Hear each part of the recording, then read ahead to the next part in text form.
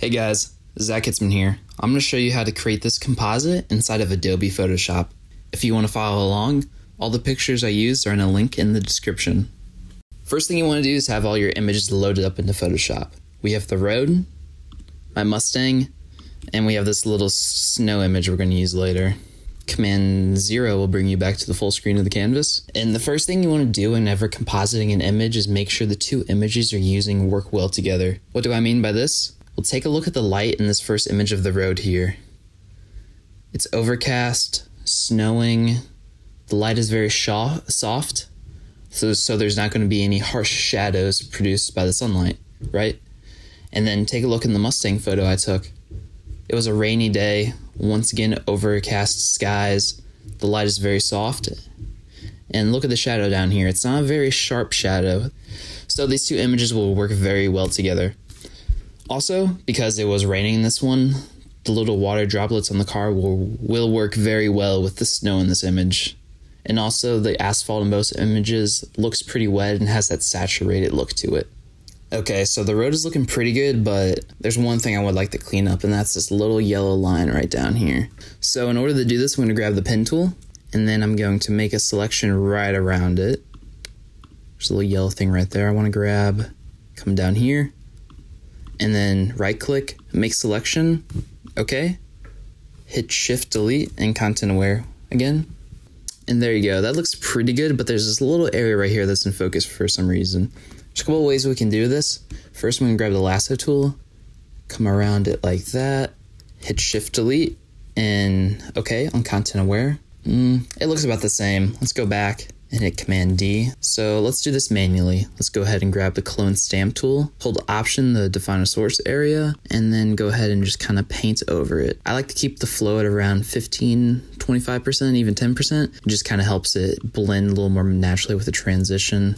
Let's try that. Maybe fix it up a little bit down here and through here, and I think that looks pretty good right there. So now we have the road cleaned up, let's go ahead over to the Mustang layer. Now at this point, I'm going to recommend making a backup layer. Select your Mustang layer and hit Command J. Let's drag that below the road and just call it backup, because we will need that later actually. So now back again on the Mustang layer, we're going to make a selection of the entire Mustang, which this is by far the most tedious part of the process. Go ahead and grab your pen tool, and now find an area to start. I like finding a harsh edge, that way you can have a clear idea of what you're selecting, and just go ahead and start making points. A couple tips when using the pen tool: if you make a point and then you want to smooth out the line in between, go ahead and add a point in between two of the points.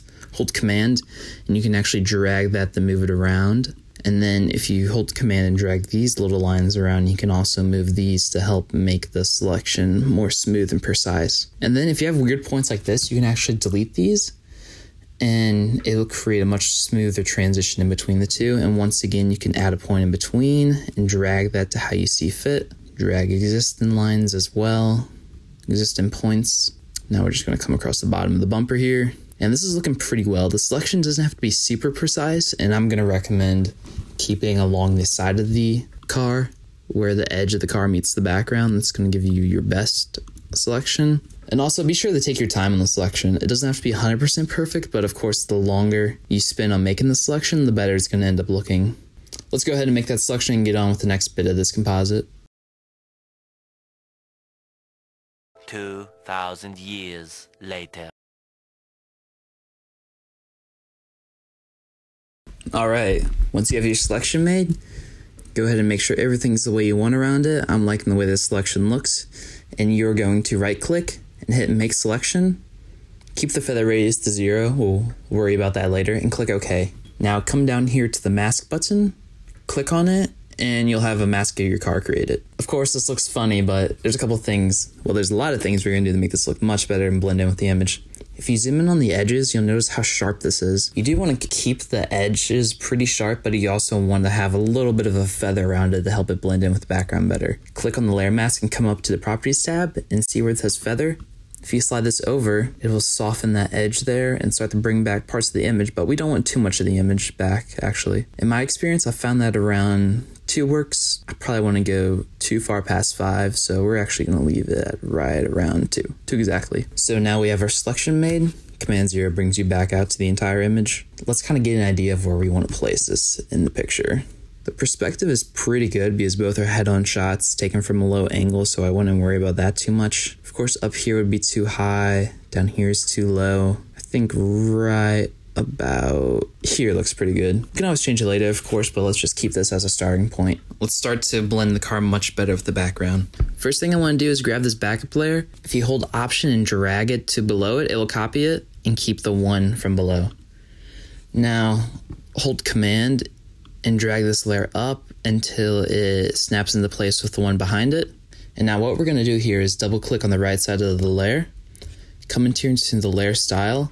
If you go down the blend if, this layer, you drag this down from the right side and it slowly starts to take away all the bright pixels in the image until you're left with nothing but the darks. But the reason we're doing this is to create the shadow below the car, but I noticed a problem, so let's go back here and fix something real quick. So come into this layer and see this white line right here. That's going to create a little bit of an inconsistency in the shadow. So let's grab our pen tool, make a quick selection around this. That looks good. Make selection, okay. Hit Shift Delete, Content Aware, okay, once again. And there you have it. Command D to deselect that selection. And then now, once again, let's go into the layer style and drag down all those bright pixels. So right here is starting to look pretty good. And then if you hold Option, tap on that, you'll break it in half. So now you can essentially create a much smoother transition between the pixels that are there and not. I think right around here looks pretty good. Click OK.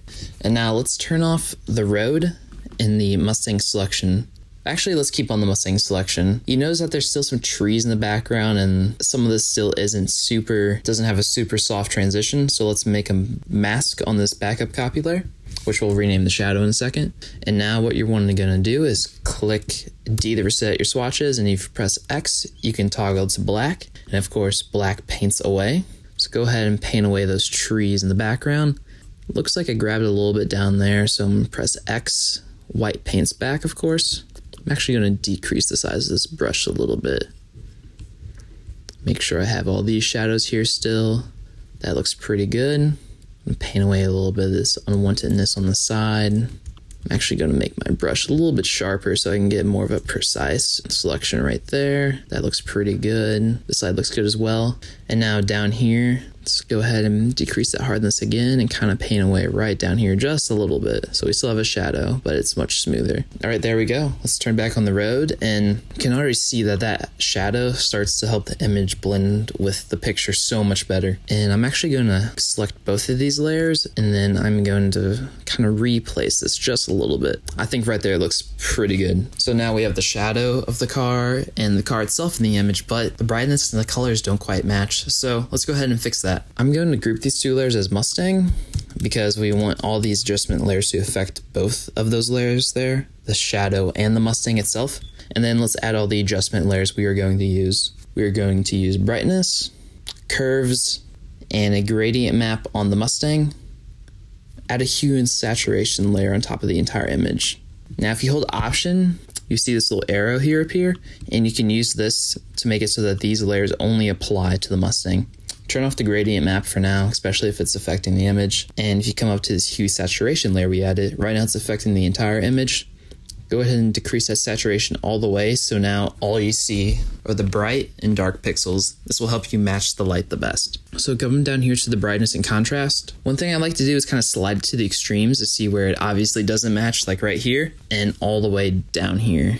Neither of those match quite well, so let's kind of slide it around and see what starts to match well. I think right there is looking pretty good. Same thing with the contrast.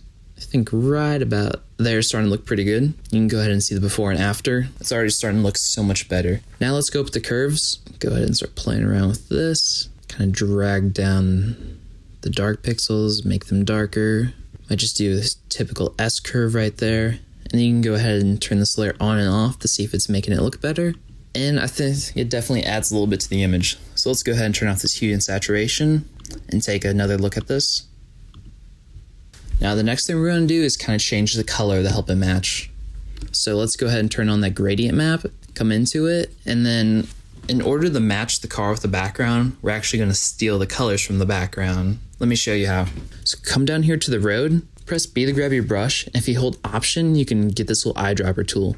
So first, let's select one of the brightest areas, and that looks about to be this guy up here. And now let's come back up to the gradient map, come into the gradient map, and if you just tap right over here, it'll drop that color in. So let's delete that existing white. Now click on that color you just dropped in there, open the color, and notice the brightness of the color right here. It's at 98. So let's go ahead and match that 98 to the actual location. Click OK once you're happy with that. Now let's go back to the road and let's add a dark color. Use your eyedropper tool by holding Option and pick one of the darker colors from down here. Now there are darks down here, but those are going to give you a little bit more of a green tint to it. So let's go ahead and pick a darker color from down here since the car itself is gray. Once you have your color, come back up to the gradient map, drop it in on the left side. Go ahead and delete that old color. Click into the color you just dropped in there. The brightness is 4. So go ahead and change the location to 4. Now we probably don't need a midtone, but I'm just going to select one just in case to be thorough. Press B once again to grab your brush and pick a color that looks like it would be a pretty average kind of gray color. Right there looks pretty good. Come back up to the gradient map. Once again, drop that color right in the middle. Take note of the brightness. It's at 45. So we're going to change that to 45. Now let's look at the before and after. It's starting to blend so much better with the image. The shadow of the Mustang does look pretty good, but I think we can make it look much better. So let's go ahead into our Mustang group, add a brightness adjustment layer right above it, and now make sure it's only affecting that shadow layer. And now notice how in the road here that there's a clear difference in the light. Go ahead and increase the brightness until it starts to match that light right there. I think that looks pretty good right there. Let's see the before and after. You know, I am pretty happy with the way that works, but if you come over here to the layer mask, you can actually paint away some of that brightness near the back of the car where it'd be much darker because of the shadow below it. I think I painted a little too much right there, so let's get that. And I think that's looking pretty good. We do have this snow layer here, so let's go ahead and use it. So first thing you want to do, that you can do, is convert to a smart object. This will help to keep the resolution as you increase it in size. You hold Shift, as you rotate it will snap to every 15 degrees. Now hold Option and you can increase it from the middle, increase it until it matches the screen size, and then now you have snow. But you only want the white bits, so you don't want to have this entire black background. So go ahead and come up to the blend modes, scroll down to screen. You could use lighten, and you know what? I'm actually thinking lighten does look a little bit better. And right now it's kind of all in your face, so let's do a couple things to decrease that. First thing I want to do is select this layer, come up to filter, blur, motion blur. This will help to create the illusion that the snow is actually falling. I think right around 43 looks good. You can select the preview button to see what it looks like before and after, and I'm happy with that. Now it's still a little too in your face, so let's lower the opacity just a little bit. You want it to be one of those effects where you may not notice it right away, but once you notice it, you think it looks pretty cool. That's looking great. It's just subtle enough that you still can see it, but it's not too in your face. One thing you can do to any composite to really help blend the two images together is to add an overall effect to the entire image. So let's go to the very top here. Let's add a curves adjustment layer, and also let's do a color lookup. Just come in here into the curves and increase those brights just a little bit, decrease the darks just a little bit, give it that typical S curve. That's looking pretty good. And now the color lookup. If you come up here to the 3D LUT file, there's all sorts of ones you can do. I feel like drop blues look pretty good. Takes away a little bit of the contrast, but also helps make the image look much better. The image is now complete, but there actually is one thing I would like to clean up a little bit, and that's this little mishap right here. You can blame that on the raccoon that ran out in front of me. So let's go ahead and go down to the Mustang layer, and we're going to use some content aware and clone stamping to fix this real quick. So come around the edge just like this, around that corner, and then if you let go, it'll snap right back up to the top. Shift delete, content aware, okay. Command D, and that looks pretty good. Command 0 will bring you out to the full canvas, and let's zoom in and take a look at our work. You can see what it looks like without the Mustang in the image, and with the Mustang in the image. And there you have it. If you have any questions, comments, concerns, criticisms, feel free to leave them in the comments below, or send me a message over on Instagram. Hope you all enjoyed the video and hopefully learned something new. Until next time, peace.